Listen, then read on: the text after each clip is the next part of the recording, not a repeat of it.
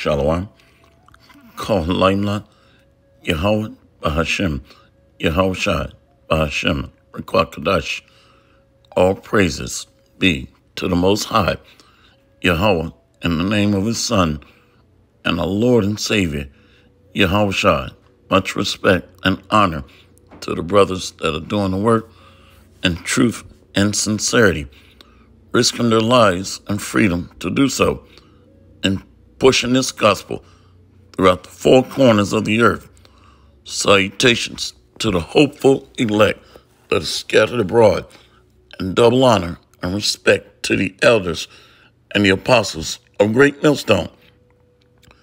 Coming back at you with another lesson.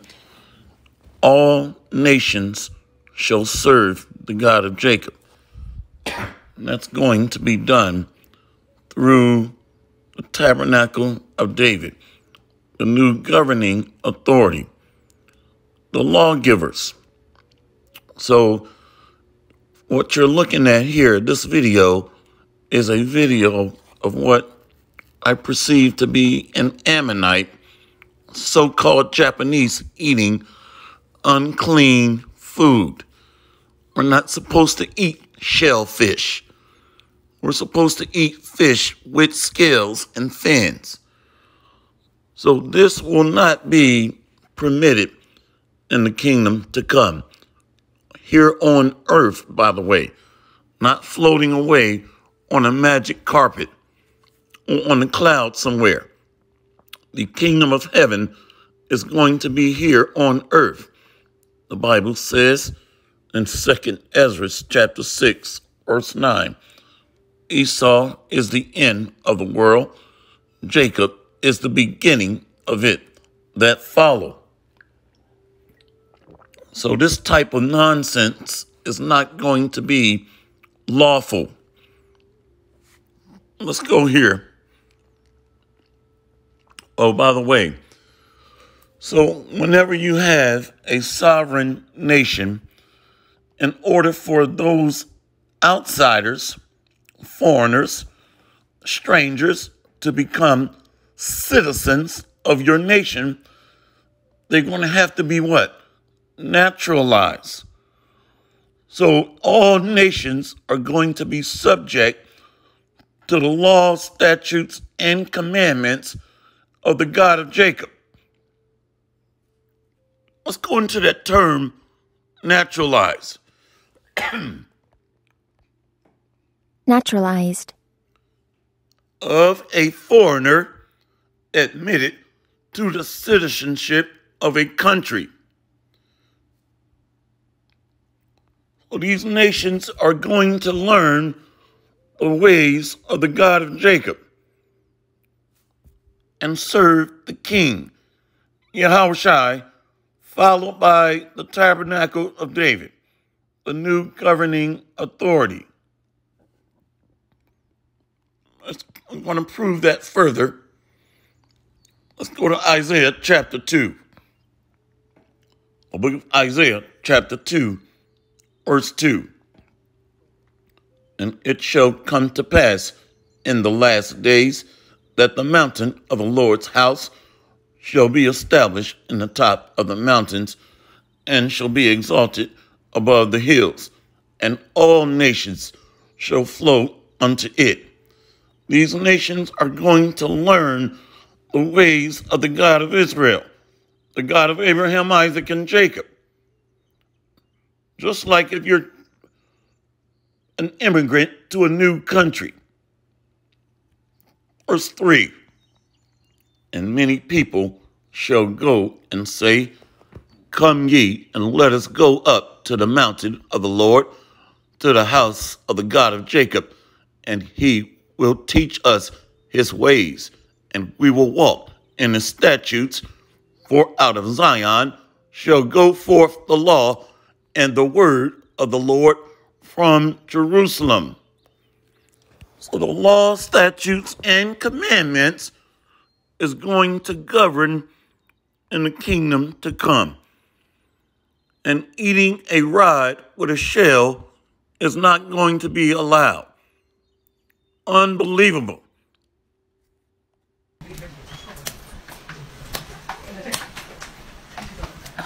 Hells to the nizzo, to the no, to the no. Okay? So we're going to follow our lawgiver. Who is our lawgiver? Let's go to Isaiah 33, verse 22. The book of Isaiah, chapter 33, verse 22. For the Lord is our judge. The Lord is our lawgiver. The Lord is our king. He will save us. So this king is the same Savior spoken of in Isaiah chapter 19, verse 20. That we're going to cry out unto the Lord, and he's going to send us a Savior. That's Yahushua. His name means he will deliver, or Savior. So that lawgiver rests in Judah. Let's go to Psalms 60, verse 7. The book of Psalms, chapter 60, verse 7. Gilead is mine, and Manasseh is mine. Ephraim also is the strength of mine head. Judah is my lawgiver. So the law is going to come forth out of the tabernacle of David, which Yahushua is going to be the head of that throne and occupy the throne of his father. Gilead is mine, and Manasseh is mine. Ephraim also is the strength of my head. Judah is my lawgiver. And we know that Ephraim is the chief of the northern kingdom. That's why I believe that Cornelius was from the tribe of Ephraim, because that came in the order after Judah wakes up. Judah, Benjamin, and Levi. Ephraim is the chief of the northern kingdom. Anyway, let's keep going. Let's go from there to the book of Psalms, chapter 116. The book of Psalms, chapter 116. Let's go to verse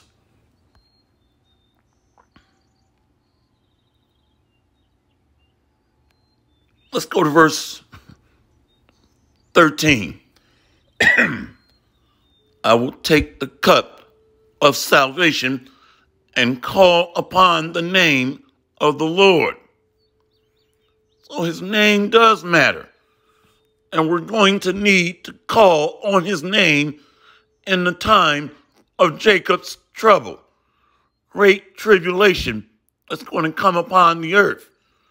And Israel is going to be in the crosshairs, the elect of the house of Jacob. Let's jump up. In the time of trouble. Here it is, Psalms 116, verse 1. I love the Lord because he hath heard my voice and my supplications, because he hath inclined his ear unto me. Therefore will I call upon him as long as I live. The sorrows of death compass me, and the pains of hell get hold upon me. I found trouble and sorrow.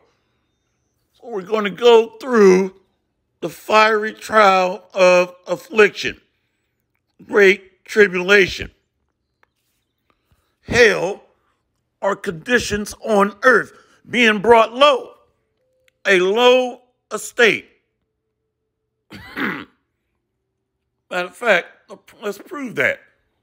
Let's jump down to verse 6. The Lord preserveth the simple. I was brought low, and he helped me. So hell is affliction, servitude, and the fiery trial of adversity, and technically comes from the word Sheol, which means the grave, being brought low. Let's jump back up. Psalms 116, verse 3. The sorrows of death compass me, and the pains of hell get hold upon me. I found trouble and sorrow. Then we're going to do what? Then call I upon the name of the Lord. O Lord, I beseech thee, deliver my soul. So the elect are going to call upon his holy name. Or to Zechariah 13, verse 8. The book of Zechariah, chapter 13, verse 8. And it shall come to pass that in all the land, saith the Lord, 2 parts therein shall be cut off and die, but the third shall be left therein. And I will bring the third part through the fire, and will refine them as silver is refined, and will try them as gold is tried. They shall call on my name, and I will hear them. I will say, it is my people, and they shall say, the Lord is my power. Did not we read this? Where? Well, we read it right here. Isaiah 33, verse 22. For the Lord is our judge. The Lord is our lawgiver. The Lord is our king. He will save us. So he is our rock, our solid foundation that we can stand upon. He will save us. Yahweh Shai. That's the Son of the Most High. His very name means deliverer, savior. Let's keep going. Where does that word simple come from? Let's go back. Psalms 116, verse 6.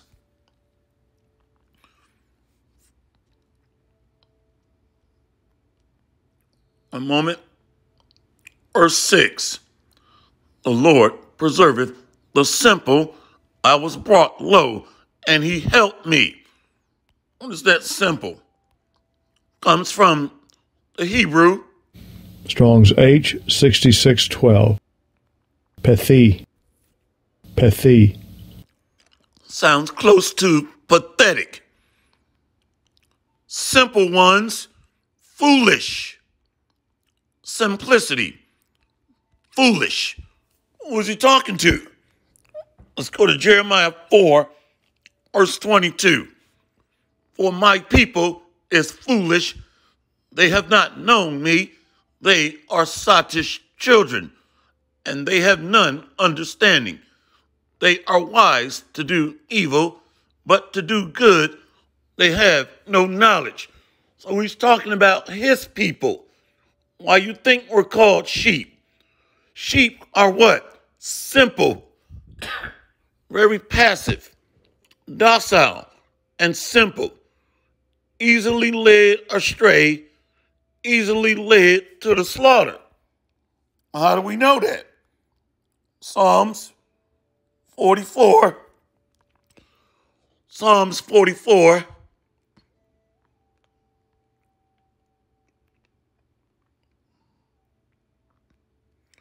Verse 11. Thou hast given us like sheep appointed for meat, and hast scattered us among the heathen. So we are scattered into all nations. So we look like the other nations, and we're at the bottom. We are a living sacrifice for the Lord. sacrificial sheep under the blood of the Lamb, Yahushua HaMashiach. So he's talking about the Israelites that were scattered into all nations. Let's keep going. So every nation is going to worship and reverence the God of Israel, the God of Abraham, Isaac, and Jacob. Let's go to Psalms 86. The book of Psalms, chapter 86, verse 6.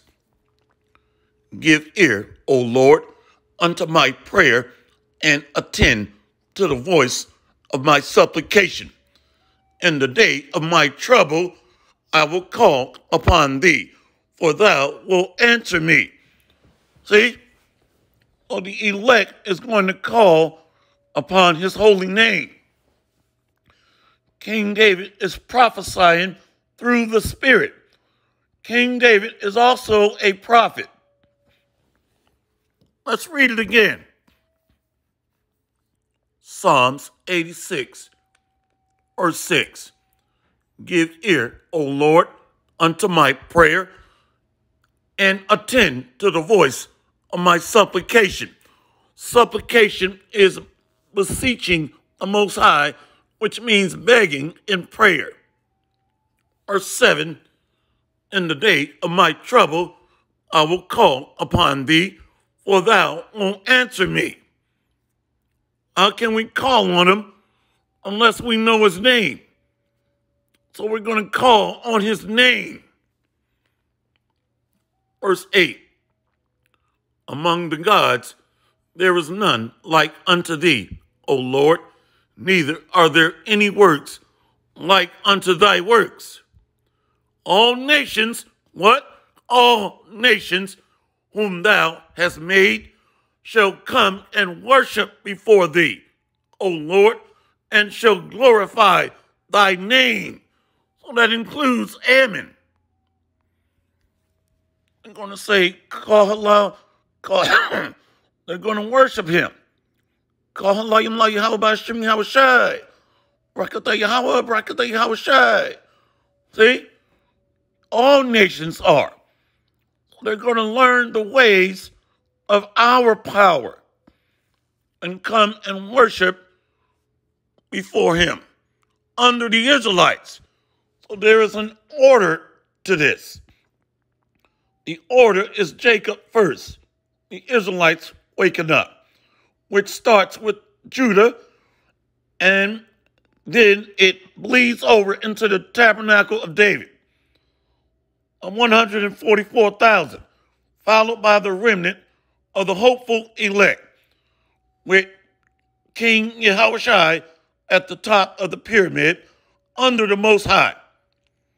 After the Most High, Yahushua, our King, followed by King David, followed by the 144,000 new governors, followed by the remnant, men, women, and children. Let's read that again. Psalms, the book of Psalms, chapter 86, verse 9. All nations whom thou hast made shall come and worship before thee, O Lord, and shall glorify thy name. For thou art great and doest wondrous things. Thou art power alone. See? Teach me thy way, O Lord. I will walk in thy truth. Unite my heart to fear thy name. So the prophets are teaching his name.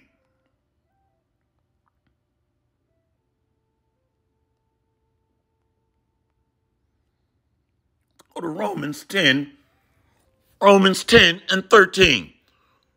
For whosoever shall call upon the name of the Lord shall be saved. See? So that name carries a spiritual power. Verse 14. How then shall they call upon him in whom they have not believed? And how shall they believe in him of whom they have not heard? And how shall they hear without a preacher? So the prophets are preachers and teachers, messengers, which reverts back to the word angel. Zephaniah 14, verse 9.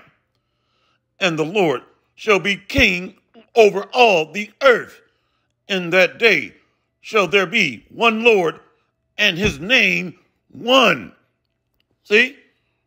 So starting with the nation of Israel, followed by the other nations, are going to come and serve one power, Yahweh, which is delegated down to his son, Yahushua, followed by the sons of the Most High, the 144,000. So every knee is going to bow, every tongue confess. Point blank, period. Let's read that again. Zechariah 14, verse 9. And the Lord shall be king over all the earth. In that day shall there be one Lord, and his name one. The Most High's name is Yahweh, which means he is or he exists. And his son's name is Yahushua, our deliverer, our savior.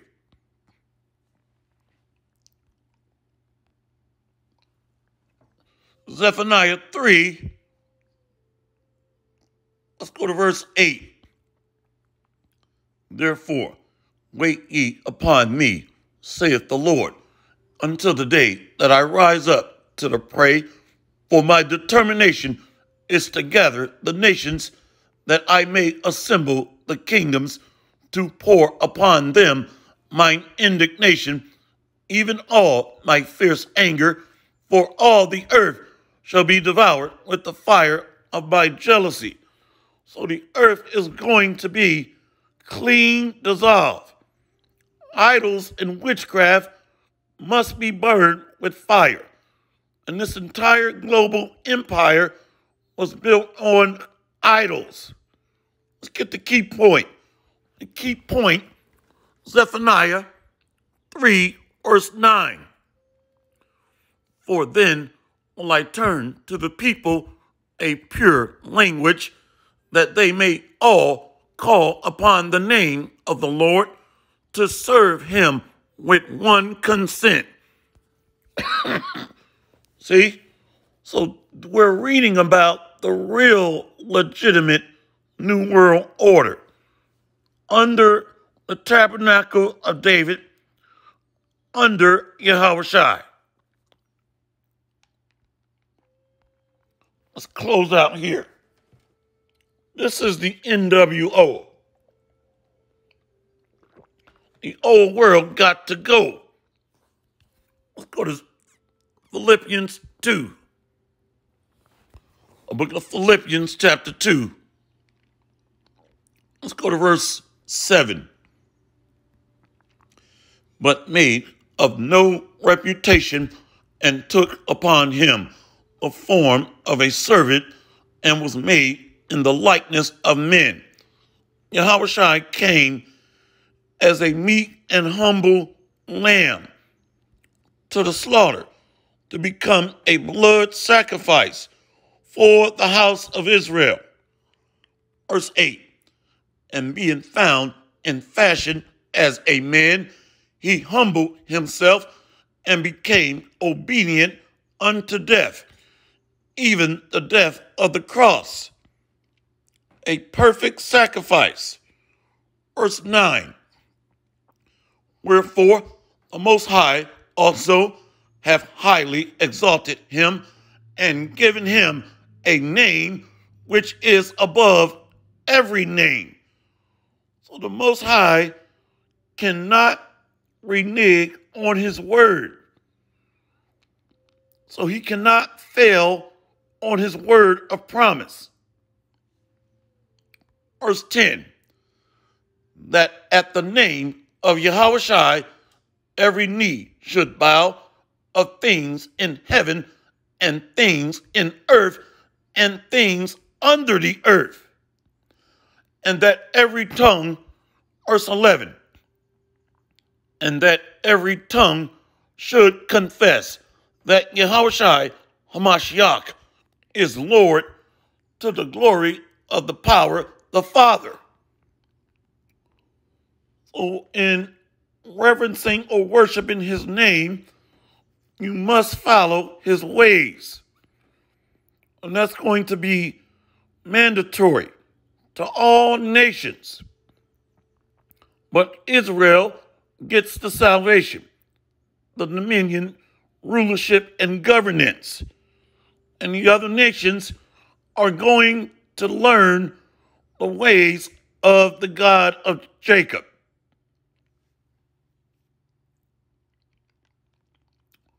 Hopefully this has been an edifying lesson. All praises to Yahweh, Bahashem, Yahushai, Bahashem, Rakwakadash. See you on the next lesson, Lord willing. Kwam Yasharallah, and abide the bow. We got next, Lord willing. Barakathum, Shalom.